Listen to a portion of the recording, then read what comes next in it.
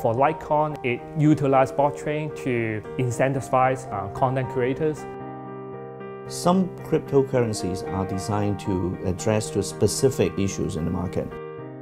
如果我们能找到一套机制，让自由创作者跟一些兼职的创作者的创作力能够发挥出来，这个会是一个很大的力量，这个也是一个很大的市场。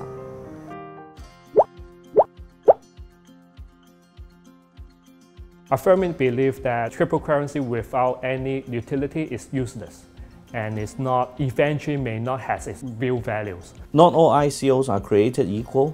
Some don't even have white papers to go with them. LikeCoin has already showed us in the demonstration how it operates and eventually how it can evolve into a full-fledged market infrastructure for creative contents. I know Keen for over 10 years now. When I know him, he worked on his startup called LikeCoin. It's a hugely successful game company and backed by Sequoia and Tencent. When he talked about he want to work on a new project called LikeCoin, it's very different to how other people work on different cryptocurrency.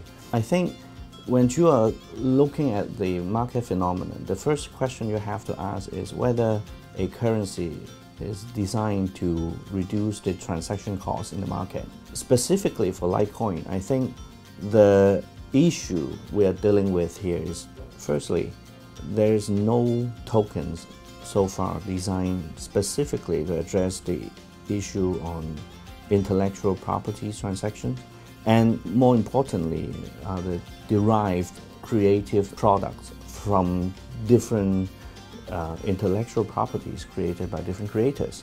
LikeCoin 的存在是为了照顾自由创作者。其实现在自由创作者的族群越来越大，尤其是网络越来越发达。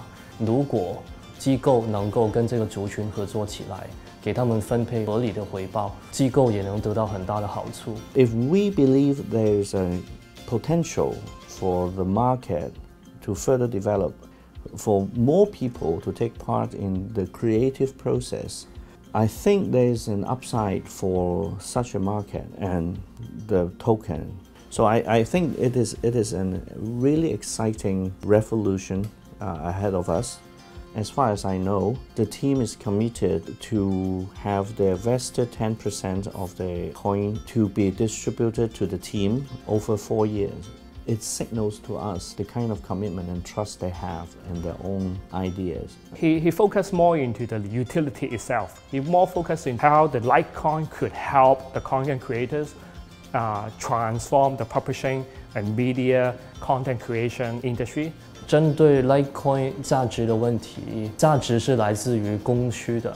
网上的内容往往是跨地域、跨国家、跨文化来协作的。如果我们需要一种自动化的分层方式来对内容的回报作为分配的话，我们需要一种跨地域、跨法定货币的虚拟货币去作为结算。这个就是 LikeCoin 的存在的需要。